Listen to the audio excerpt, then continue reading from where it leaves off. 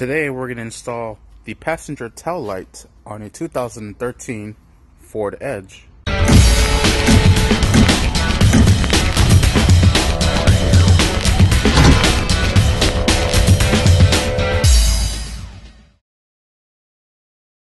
Alright, the tools that you're going to be needing is going to be a 5/16 socket. Alright, the first thing we're going to do is pick up the light and connect the pigtail right in here.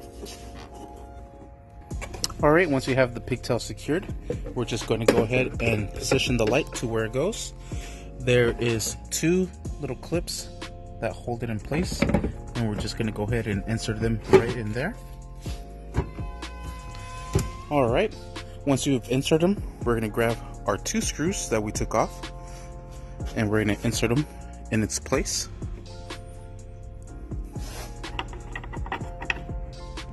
Alright, once you have them there, you just secure them all the way.